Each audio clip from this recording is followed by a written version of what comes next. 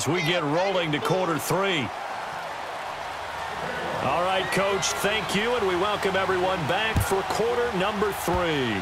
The Jaguars in possession of the lead, and they will get the football as we are underway in the second half. And solid field position here to start as they get it out to the 40-yard line. It's the third quarter, and they're down on the scoreboard, and while no one wants to hit the panic button just yet, points are a necessity on this drive. What a great way to get set up. Wentz now on first down. It's brought in left side by Tate. Past the 20, 10, touchdown, Philadelphia. Golden Tate, 60 yards.